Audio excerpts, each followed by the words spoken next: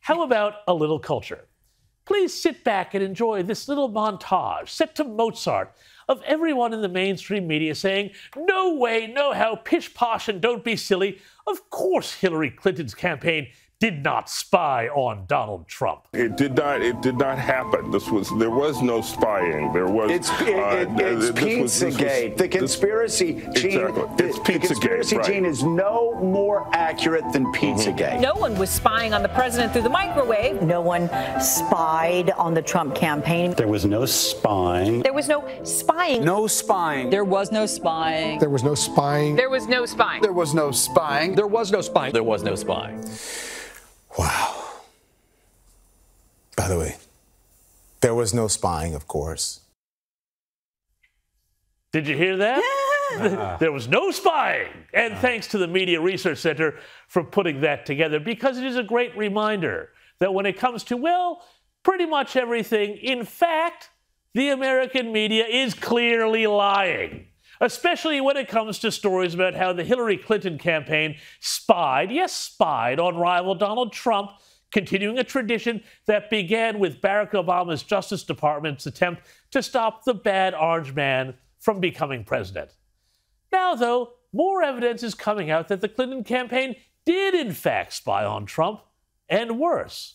According to a filing from special counsel John Durham last week, who is probing the activities of the Clinton campaign, lawyers for the Clinton campaign paid a technology company to, quote, infiltrate, that's a fancy word for spy on, servers belonging to Trump Tower and later the White House, in order to establish an inference and a narrative to bring to government agencies, i.e. the FBI, linking Donald Trump to Russia.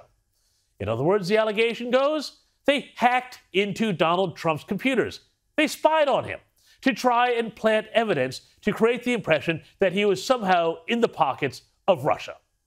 This follows an indictment handed down last September against Washington lawyer Michael Sussman for allegedly lying to the FBI, charges which Sussman denies, incidentally. But the claim, though, is that what Sussman was lying about was documents he brought to law enforcement officers claiming to show, yes, that Trump was tied to the Russians. And importantly, what Sussman didn't disclose to the feds was that he was working for Clinton-connected law firm Perkins Coie and was also representing, you got it, the Clinton campaign. Kind of seems like this would have been important because it further suggests that the real crime of 2016 wasn't collusion between Trump and the Russians, but rather collusion on the part of the Clinton campaign and computer hackers they were using to try and build a narrative they could take to media and law enforcement. Indeed, this alleged hack produced claims that Trump had secret ties to a Russian bank, the Alpha Bank. This was a bizarre conspiracy theory that was retailed by none other than Hillary Clinton herself back in 2016. Back then she tweeted, "Computer scientists have apparently uncovered a covert server linking the Trump organization to a Russian bank."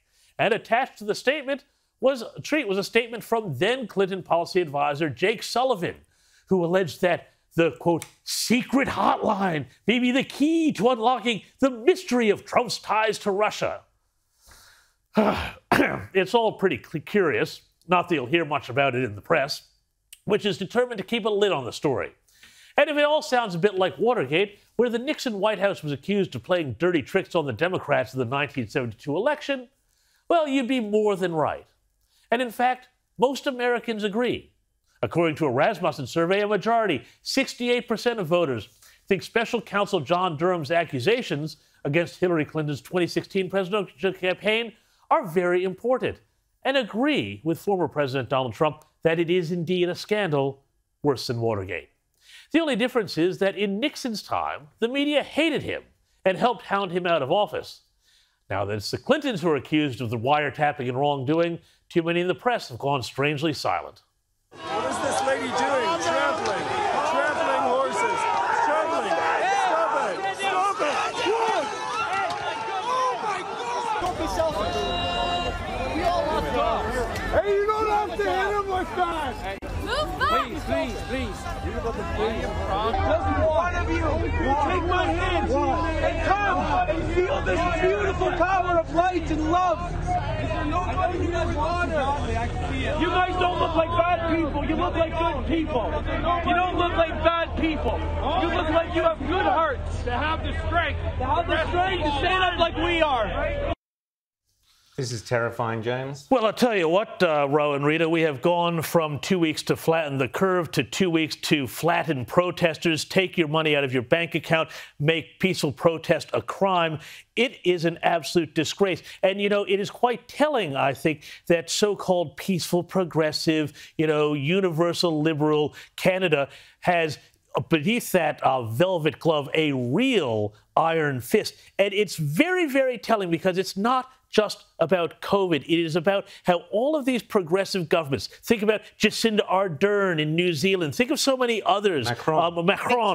Victoria. Exactly right. And every one of these times where, what's the root cause here? They've sacrificed basic principles of individual rights for the collective good. And every time you do that, it ends in tears. That is what is happening here. Make no mistake, this is what happens when you collectivize rights. You literally trample individuals underfoot. But to go back to the earlier point here, this is collectivist revolutionary rhetoric that Trudeau is using. And this is the same thing that and I'm not calling him a communist, but he's basically talking like a communist here because the woke revolution, he is accusing anybody who opposes his woke revolution of being counter-revolutionary. It's just like saying hoarders and wreckers in Stalin's Soviet Union. It's just like saying you're disrupting harmony in communist China. This way of demonizing people who are standing up, again, for individual rights against the collective, and COVID has been the ultimate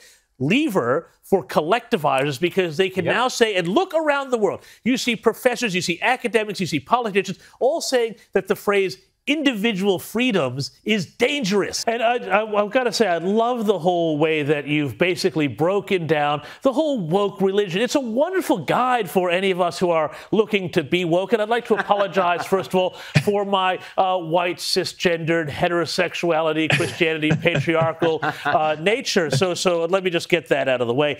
That's right. Shame on you. Shame on me, thank you. And I'm feeling, the thousands of years of guilt and oppression on my shoulders right now. You can tell.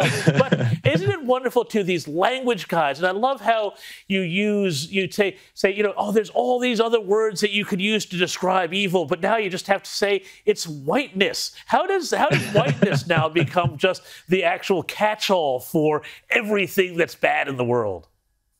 Well, it has. We talk about wokeness as a religion, and in Christianity and a lot of religions, you have this idea of original sin, this fundamental flaw that all human beings have. Well, in wokeness, that original sin is whiteness. They've kind of taken that principle, borrowed it from religion, and they've assigned it to the idea of whiteness, patriarchy, Western civilization. With the goal being the eventual dismantlement and teardown of Western civilization. So it has a lot of parallels to religion in that way.